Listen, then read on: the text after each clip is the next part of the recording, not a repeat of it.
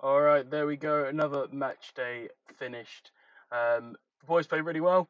It was a difficult game up against second in the league. Um, we went down quite early, 3-0, first 15 minutes. But the boys came back out there, got a goal before half time. Um, played fairly well, but just again caught out on the counter. And then we conceded a fourth one just after half time, so 4-1, not great.